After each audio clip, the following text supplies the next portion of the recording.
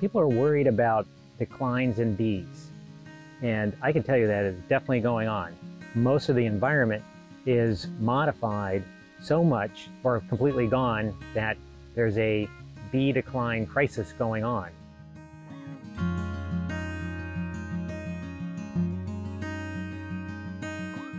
If you just think about all the different kinds of flowering plants, that breadth is in the bee world too. We just don't get to see that very much. So there are super tiny bees that are half the size of a grain of rice, maybe 2 millimeters.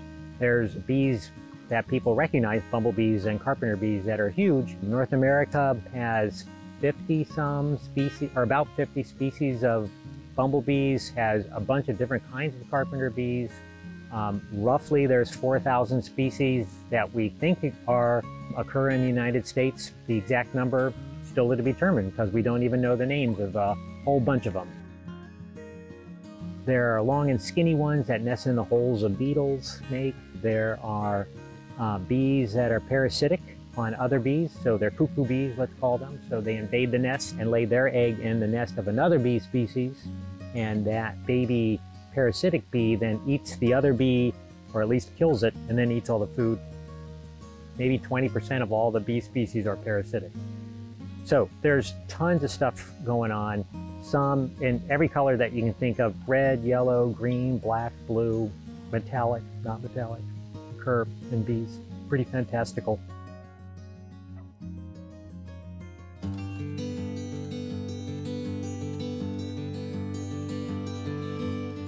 If you think about bees and what role they play, I think we think a lot about honey. This is not a North American thing. Honey comes from honeybees. That's an introduced species from Europe. None of the bees in the United States produce honey, but they do all the pollination. So if you think about wild plants, flowers, if there's a flower, something that's an insect is pollinating that, because the plant wouldn't bother producing a flower if it wasn't trying to connect bee in most instances. So the color of flowers is only seen by bees, and otherwise the plant wouldn't, so to speak, bother with producing something that is colorful. It just make it green so it can produce chlorophyll, or brown so it could tuck away. There are a set of bees for each plant, so start picking out chunks of those plants from the environment. The bees that support them disappear, because you don't have willow, for example. You don't have the bees that live off of willow, which knocks out in Maryland 8 species, because we want a functioning environment, right? We want to have an environment that keeps all species with us. You know, from an economic point of view, maybe that's useful to us someday. From an environmental point of view, it would be like knocking bricks out of a house. Sure, you can knock out a bunch of bricks being maybe species, and that house will be fine for a while, but you have a little earthquake, take out one too many bricks, then the wall falls down, and then the house falls down. So we're doing the same thing. We're knocking out some of the bricks, some of the species, by removing the plants first, and then the bees come too from there. And we're all part of that.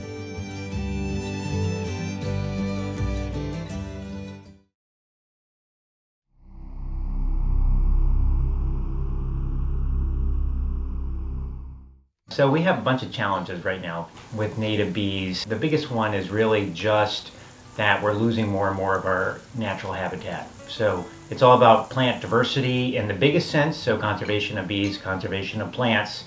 You start losing those plants either because we're not harboring, protecting what we have. There's lots of reasons to look at that, particularly loss of open country, places that would be normally go through the ebb and flow of disturbed sites. The fact that our parks become smaller and smaller, we don't have this kind of capacity, things drop out, they don't come back in. That's the biggest issue, which is habitat loss. You know, we're just using it all up. It's a one-way ratchet, right? put in houses, you put in roads, you put in parks, your playing fields, ball fields, landfills, whatever, you don't get back the natural area that was taken away.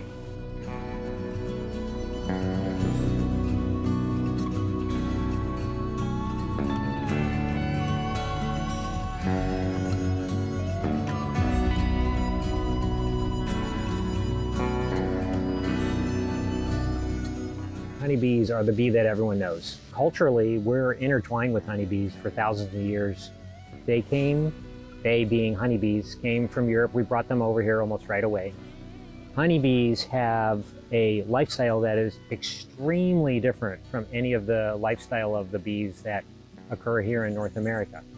Honeybees are using all the native plants, or a lot of them too, and they're big competitors with the native bees. So if the reason that you're a beekeeper and the reason that you have hives on your property is because you think you're saving bees, you're actually doing the opposite.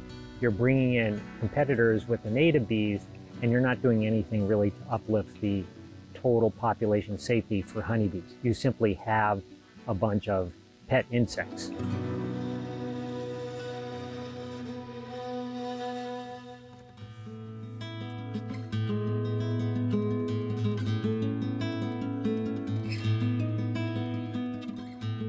Pesticides kill bees, right? So that's a given, right? If you spray pesticides on a bee, it's dead just as much as a mosquito. When people come into a suburban area and they're spraying for mosquitoes and they're saying this does not impact pollinators or bees, they're just wrong. And so you have to be very careful about your personal application.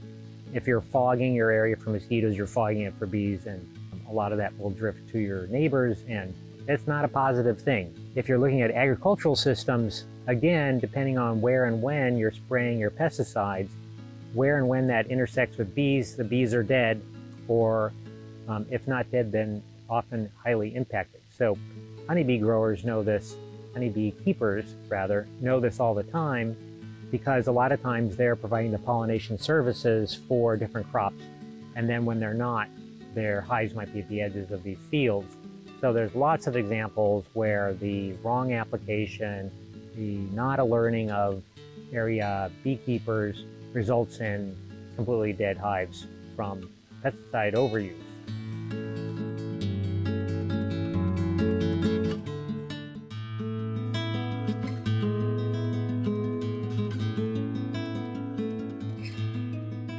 When we talk about doing things for bees, what we really want to be talking about is doing things for open country plants and bringing back field, pasture, meadow plant species in large areas, large enough that attract these uncommon bees, and maintain that in a variety of places throughout our habitats.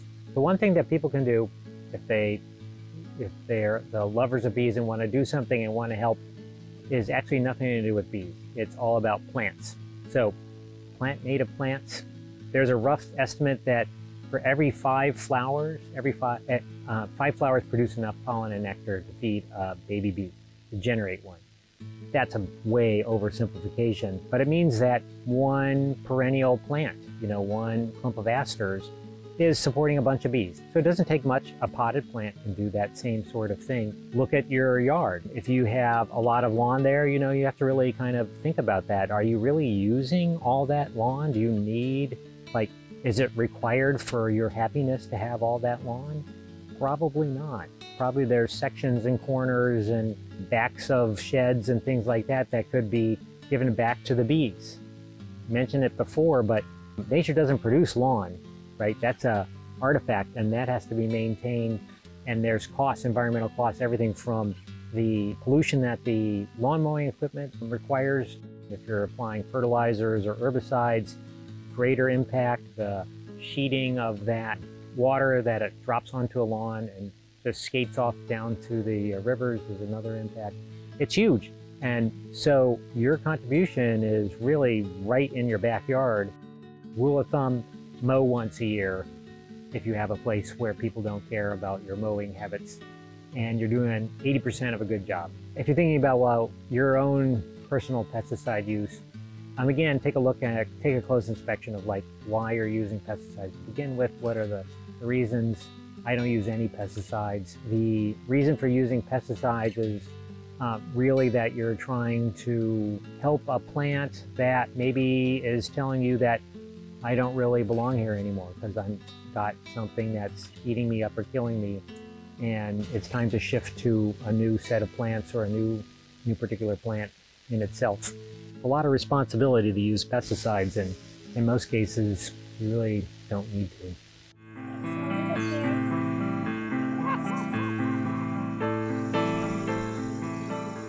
So bees are really robust. Like, you build it and they will come.